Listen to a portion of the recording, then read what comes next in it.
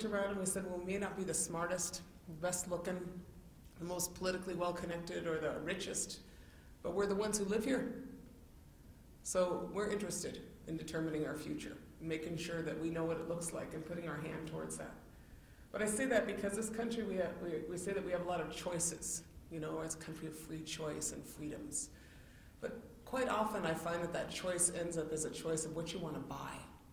You know, we got more choices in breakfast cereal and toothpaste than we need, by my simple measuring, you know. I'd like more choice on quality of life.